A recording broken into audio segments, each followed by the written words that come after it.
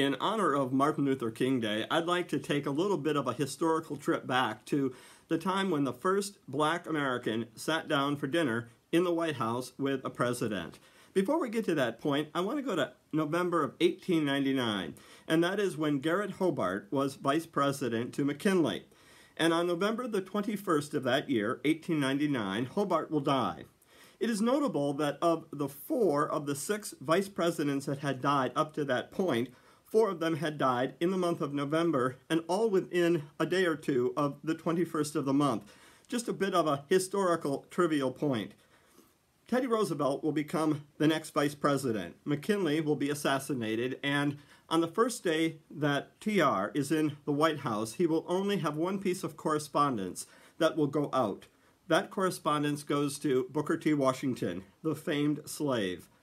And the note detailed how Teddy Roosevelt wanted to talk with Booker Washington about what they could do for further selections of individuals to serve in the South in different capacities.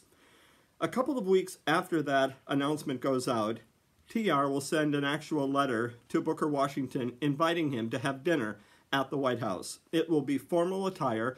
The dinner will take place in the state dining room. It will also create a backlash across the country.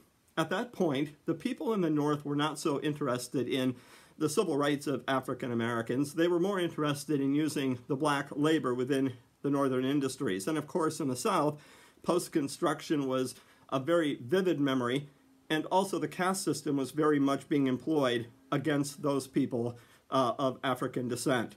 And so there was a lot of blowback from the dinner at the White House. Teddy Roosevelt will ask none other than Mark Twain what he thought of the invite that had taken place for Booker to come to dinner at the White House. And Mark Twain will say that he thought it was inappropriate, thought that it was not up to the president to decide what his personal views should be about African-American relations foisted upon the nation as a whole and taking place at the White House.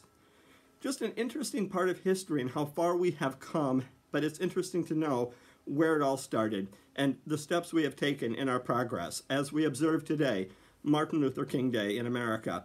And this weekend is very important in that regard. Stay safe, wear a mask, and be good.